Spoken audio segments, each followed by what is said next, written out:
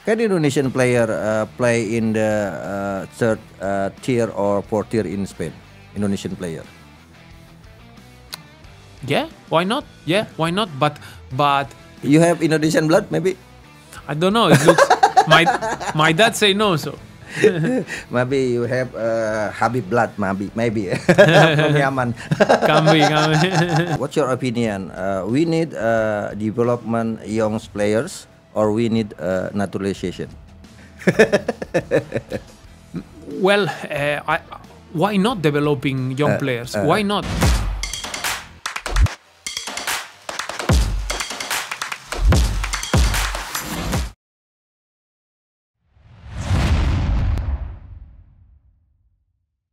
Assalamualaikum warahmatullahi wabarakatuh. Selamat datang di podcast Bicara Bola bersama saya Akmal Marhali, tuan rumah Bicara Bola. Bicara Bola, bicara fakta. Di sini kita mengungkap hitam putih sepak bola Indonesia. Tujuannya untuk memperkaya literasi sekaligus memberikan edukasi, dan harapan kita ke depan sepak bola kita akan lebih banyak prestasinya dibanding masalahnya.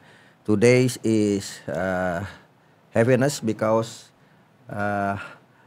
come to my podcast. The best player from Spain, Ruxi, Bonet. ¿Cómo estás? How are you? Muy bien. Thank you for inviting me. I'm so happy to be here and talk a bit about Indonesia and about football in general. The first question for you: why you know Indonesia? How I know Indonesia? Yeah, many reasons. Actually, everyone knows Bali, when you first impression. When I was very young in school, we used to read. I used to read a book talking about Borneo. Borneo, about the island. So I remember knowing something about Indonesia when I was very young. And then when I started to speak with Lano, I started to follow a bit more like the Indonesian league, and it has been a few years, and now I got the chance to play here. So very happy for that. The first, you know Indonesia or you know Bali? No, Indonesia. No.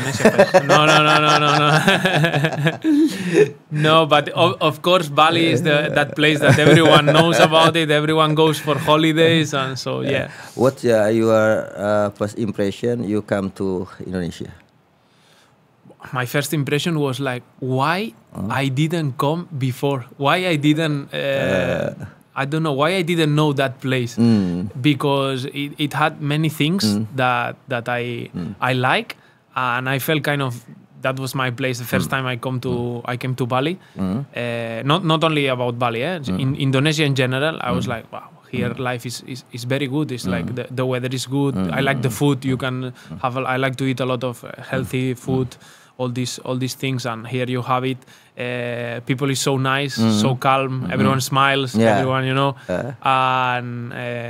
I just like it. I felt that was my place to be. I'm a very calm person, and the style of living here it fits me. It fits my personality a lot. You're calm in outside, in outfield. You're calm. In the field is different. This is the first you play in Indonesia, Yeah. How do you feel? Well, I feel good about it. I think it's such an experience. Obviously, we didn't start maybe the best way possible. PSIS, obviously, a lot of changes in the team, and it's normal. But yeah, I'm happy. Already played 7 games. I got to play in some nice stadiums with nice crowds, and yeah, I'm happy. I'm trying to adapt also fast to the league. It's a totally different league from the other leagues I have been playing. So and also like there are many things related to football that are different, for some good, some bad. But I'm trying to adapt to them, and also with. Now I have more experience. I'm getting old in the football world, of course. So I can manage it better, and I'm quite happy how I'm managing, and I'm enjoying it. What's your first impression about Indonesian players? About Indonesian players? Like Alfredo Dewangga, your teammate, like David Maulana in PSIS. Well, especially for example these two players you are talking about, I was very, very surprised. They have a lot of quality, you know.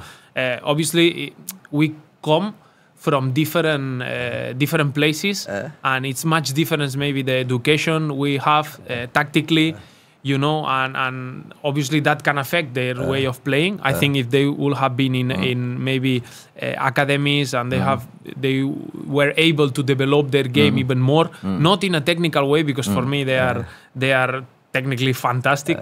They will be even better players, you know. And I think it's one of the things probably in Indonesia still trying to improve it, to make the players even better in different sides of the game. What the difference Indonesian player and Spain players? Indonesian player, Spanish player. Ooh. It's a very general question, but I think Spanish player usually we are technical players. Maybe we have come from a bit better academies than other maybe countries, so that helps us in the way to understand the game, basically, you know, understand what's happening in the game, and that's something maybe helps us to make the difference. Sometimes, for example, you have seen the Euro Cup that Spain won, the last Euro Cup, and I think this helps. I think the Spanish culture is always like this kind of players, you know, maybe not so physical, but players that they are technical and they tactically understand the game. What do you think still need to be improved by Indonesian player?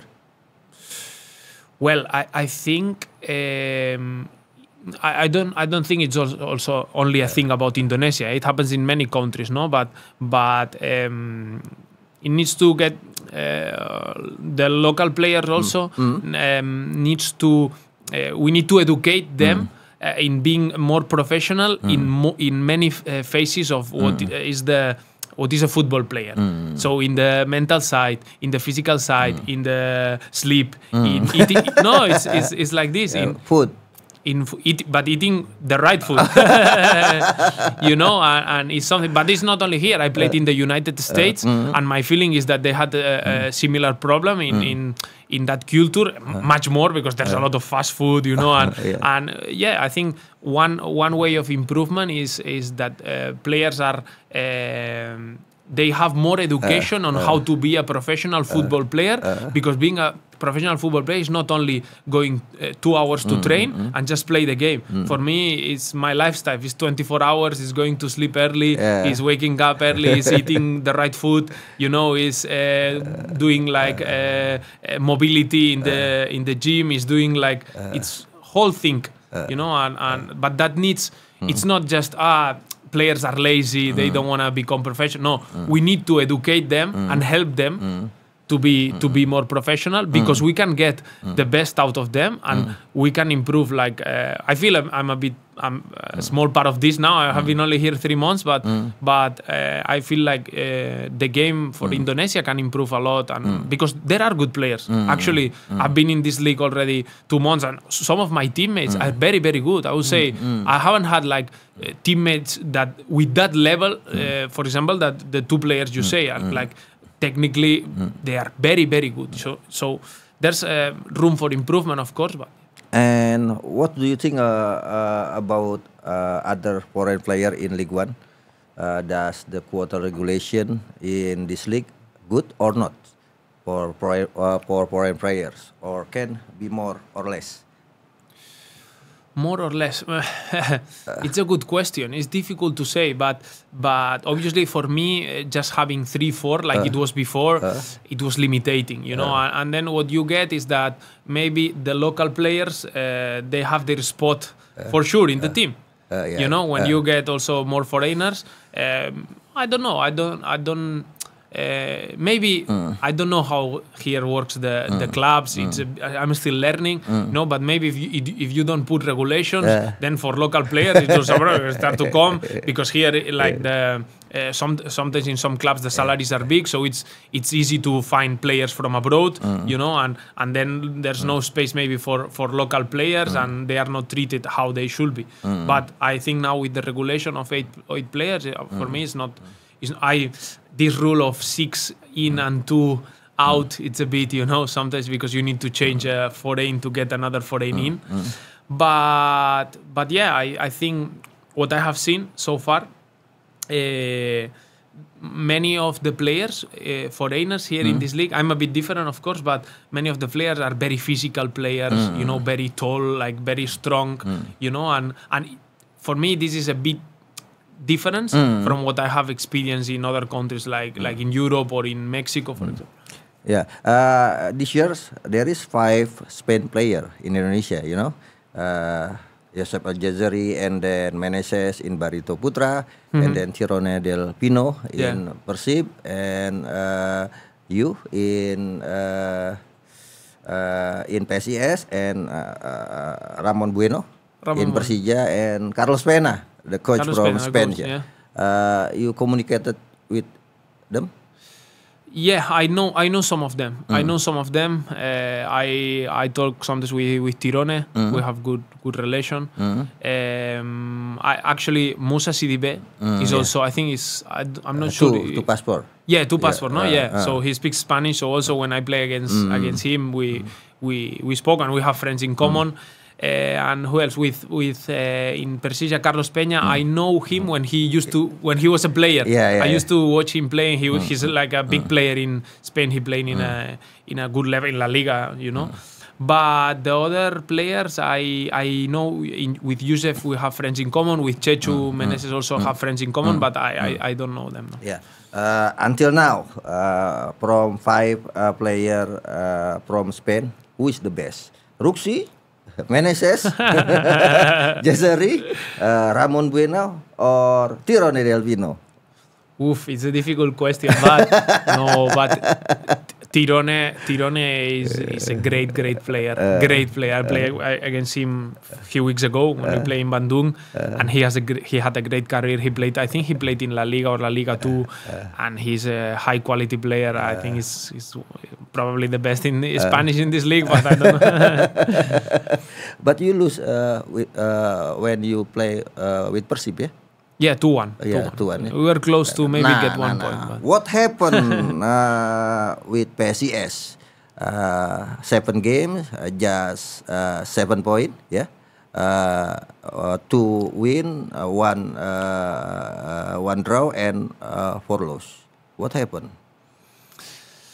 Well, I think it's difficult to say because now we are talking like. We are in kind of we are not in a good situation, let's say, no. But in last game, if you check in minute 88, we were winning 1-0. And now we will be with 10 points. And we will be in the top of the table. Because the differences now are we got a red card and then we received 2 goals, no? And now looks like we are fighting for degradation. And and Arema is much better. Arema was in this situation 1 week ago, so everything changed. I think we had tough games.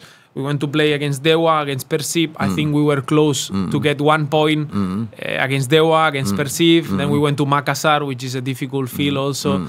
And now this week it was a bit. But I think we are many new players. I think we are 6 new foreigners, for example. Some local also new. Some locals that last season were not playing much, that now they are playing more. Well, I think we need also the way we want to play needs. It's a bit different from other teams, so needs a bit more time, in my opinion.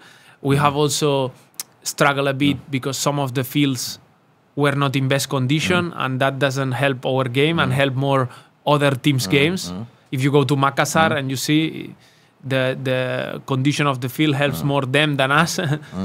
But I still think I'm trying to be positive. We need to look forward.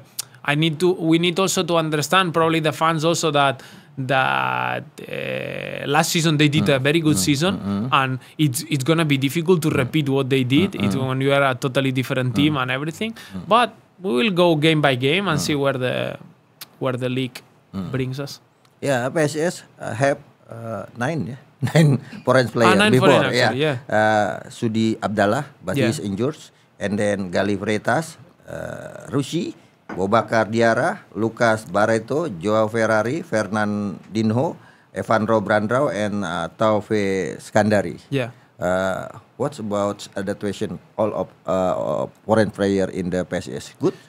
Yeah, that's one of the things I forgot now to say. That also we have been a bit unlucky because we had the injury of Sudi. Yeah.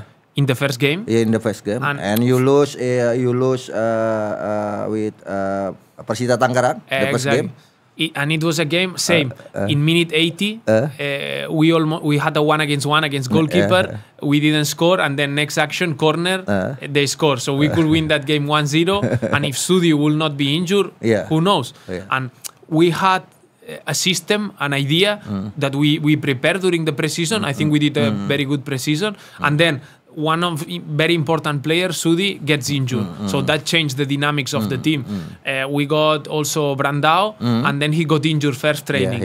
So we have been a bit unlucky of this. We had, for example, Toffee that still couldn't play much. He come a bit later, and I think he can be important for us, but maybe he needs time. So we have been a bit other players that they is their first experience in Indonesia, for me also, but maybe I played in more countries, but so I think we need a bit time for this adaptation, but I think the group is good, so we have good relation between us, and with the locals also we mix, and there's no problem. And how about other foreign player standard verification? For example, from Spanish, from Spanish league in until third tier, from Spain, come to Indonesia. And do you think from fourth tiers in Spanish also good for Indonesia league? Yeah, that's something I say always when I go abroad. I say you don't know how big the level is in the third or fourth tier of Spain. So big the level is, so good. There are so many good players that they didn't make it to go to La Liga or La Liga 2 because it's very difficult. But they have like a lot of qualities, but they don't like to move from Spain. And sometimes the culture in Spain, we are very familiar. It's not easy to get us out from there. And I know that some Spanish, maybe abroad, can struggle. So that's the reason sometimes we don't see many of this level going abroad. But I think that the level in Spain in the third or fourth tier is so high, so high. Can Indonesian player play in the third tier or fourth tier in Spain? Indonesian player.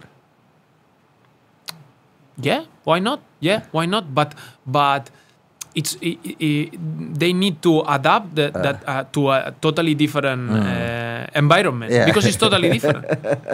Yeah, it's difficult to say because I imagine every day here in Indonesia compared to what is in Spain or in Europe in general, and it's totally different, and it will be a shock for them. But maybe I can't answer this, but probably there are players that can adapt better than others. But for quality, why not? Ruxi, drink. Yes. Okay, Ruxi, what does Spain people reaction when you hear Jordi Amat play for Indonesian national team? Yeah, it's funny because many Jordi Amat is from close to Barcelona, where I'm from, you know, and sometimes they joke with me, the locals, and I say, "Hey, naturalisasi, you and Jordi Amat," and then you have to know. But yeah, Jordi Amat was a good player in La Liga. Now came here and play for national team, and actually, it's something I have always thought for me, because I had many friends who played for national team in Finland, in Indonesia, in many countries, and my feeling was like, wow, I want to play for a national team, but obviously Spain is not going to call me. It's almost impossible. So I asked my dad, hey, do I have someone in the family from a country, maybe Indonesia or maybe, I don't know, like a country where maybe I can get called someday? And my dad said, no, everyone is Spanish. Maybe you can play in the Philippine national team. Maybe, but I don't have no one from there, so I will have to naturalisasi somehow. So no, but it's a dream I had, but maybe this dream will be difficult to accomplish. You have Indonesian blood, maybe? I don't know. my dad say no, so. Maybe you have Habib blood, maybe from Yaman. Can be. Ruxi, do you watch Indonesian national team sometime? No, but last time I couldn't watch it. But this next game I would like to watch it. Oh, this next game the next they game play against Bahrain and China, yeah. Yeah. And what do you think? Do we have a chance to go to World Cup 2026 maybe? Well, I have been following a bit the group. I haven't been watching them play, so it's difficult to give you a real opinion, to be honest. I will watch them.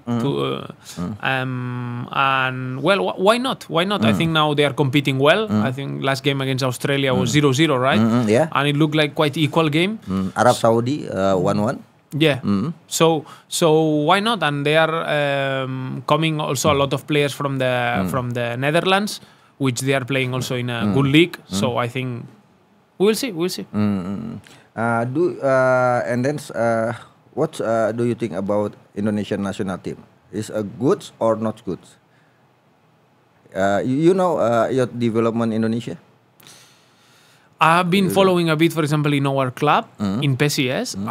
I was surprised because we played against the under 20 game.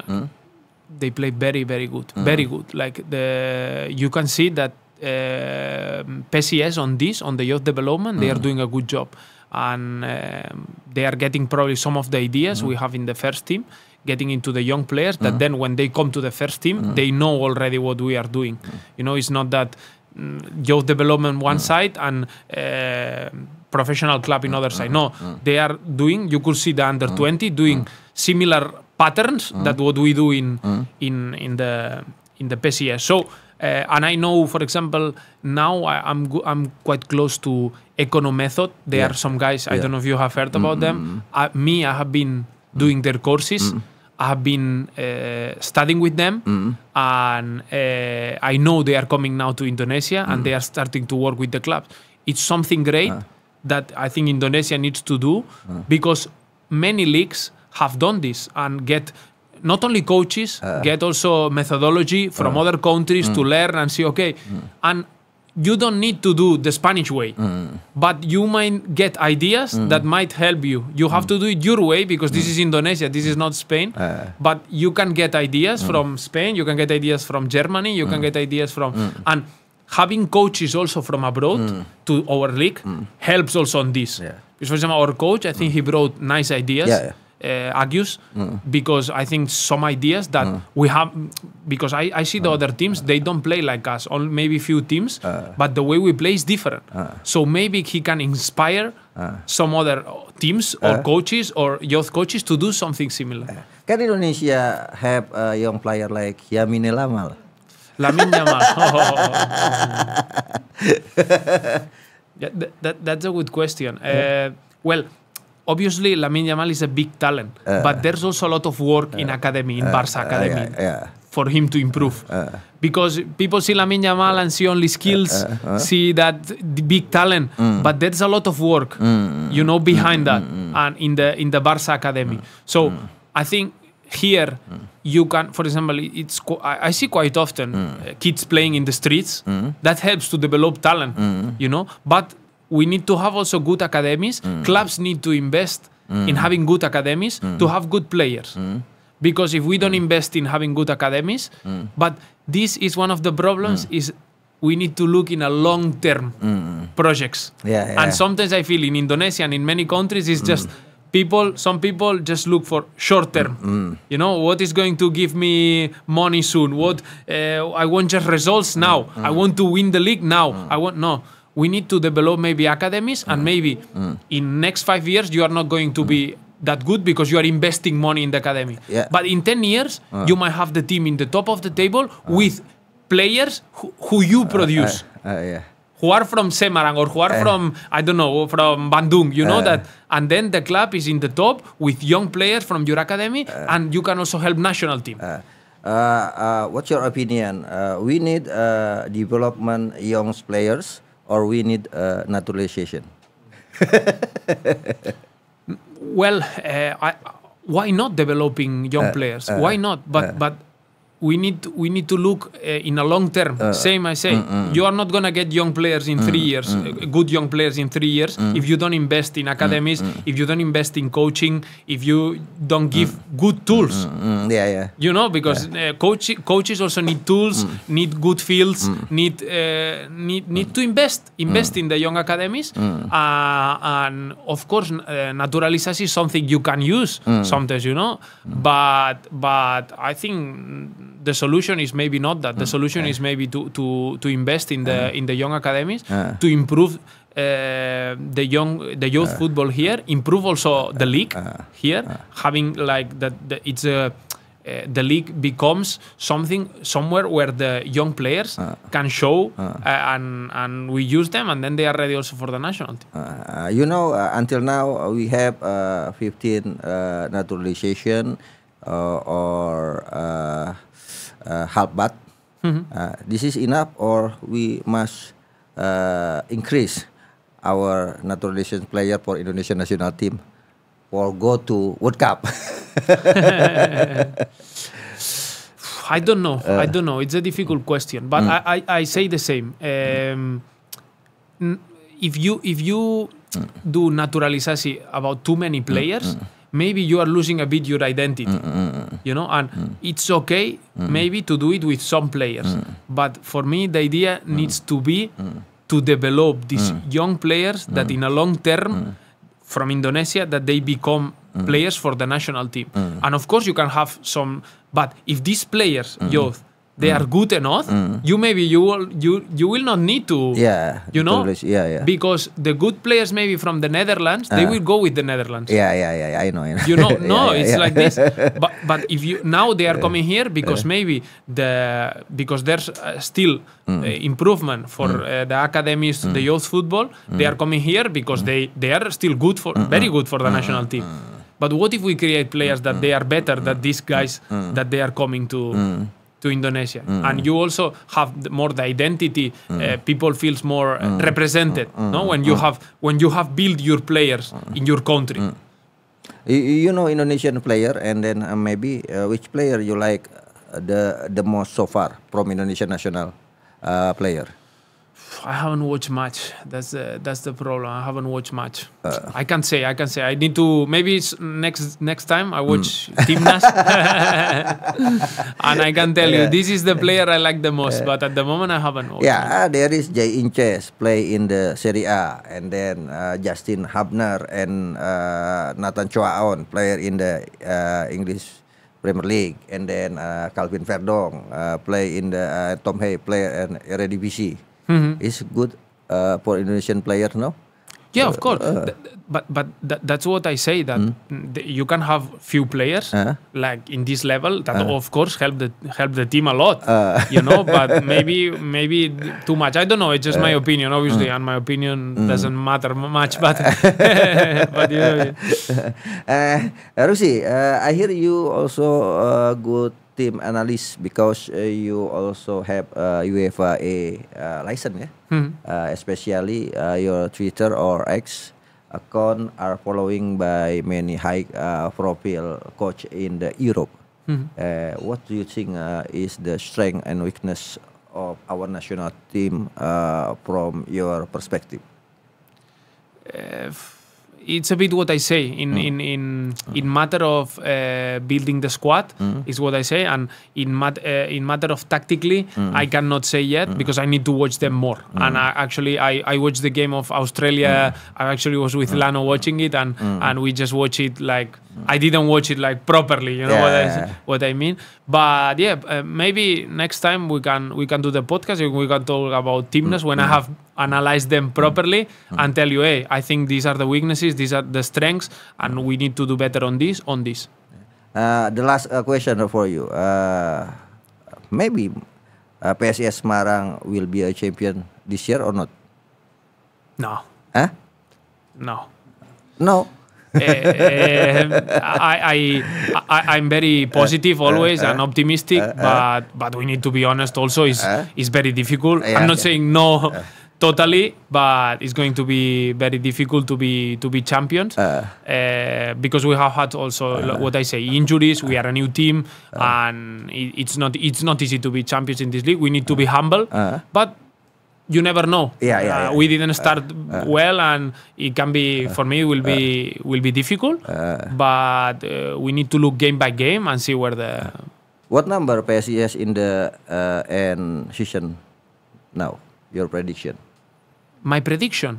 How we will end? I don't know. 5, maybe.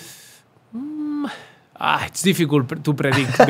It's very difficult to predict. I can say, but I say I try to look game by game because you in football there are many things you cannot control, and we can have injuries or we can have maybe new players in November. I don't know, so it's difficult to say. My prediction, PSIS might be in the middle. Might be. Yeah. Are you agree? If I'm okay with this. I will prefer to be more higher because last season I know the team did good, but we need to be honest. At the moment we didn't start well, and I think Cholo Simeone always says this game by game, and we need to look game by game. Try to get 3 points against Persija his next game. It's not gonna be easy, and see how the season goes, if we recover injured players, how the team dynamics are, and then we will see where we are. Yeah. The last, I have one challenge for you, ultimate challenge. Okay. Choose the player. Maybe you think this is the best in the as defender. Yeah. 2 player and you choose 1 players. Okay. Okay. Fernando Hierro or Franco Baresi. I would say Baresi. Franco Baresi or Matthias Sammer? Baresi. Baresi or Paolo Maldini? Maldini. But I'm a bit young for this. I think when Maldini played, I was 7 years old. It's okay. I remember some. Paolo Maldini or John Terry? Maldini. Paolo Maldini or Fabio Cannavaro? Maldini. Maldini or Marco Materazzi? Maldini. Maldini or Carlos Puyol? Here I need to be honest. I like Puyol a lot because I am Barca fan because I'm close to Arsenal. But Maldini is better player. Okay. Maldini or Gerard Piqué? This one I will say draw. No, No, I cannot say draw. You choose one. Okay, I will choose Piqué. Piqué, okay. Piqué or Virgil van Dijk? Say Piqué. Piqué or Anthony Rudiger? Piqué. Piqué or William Saliba? Wow. Piqué. Piqué or Sergio Ramos? Piqué. Piqué or Ruxi? obviously Piqué. But far from it. Okay, Ruxi, thanks for your coming. I am happy you come here, and see you in the next. Maybe we can discuss about Indonesian football, about Spain football, and about maybe your progress in Indonesia, maybe. And then, what's your favorite food in the Semarang? Yeah, just first of all, thank you for inviting me here. Yeah. It was nice, and maybe next time we can also talk about Timnas that we didn't talk much. And yeah, what was your question about Semarang? Yeah, what's your favorite food in Semarang? What do you mean? Favorite food. Favorite food. Okay. No, what I like here from Indonesia is tempe. Tempe. My favorite. Yeah. I think you like lumpia. Lumpia. Yeah, you told me, but no. To be honest, I like tempe tahu. Iya. Tempe tahu. Oke, terima kasih Ruxi. Kita jumpa lagi di kesempatan lain.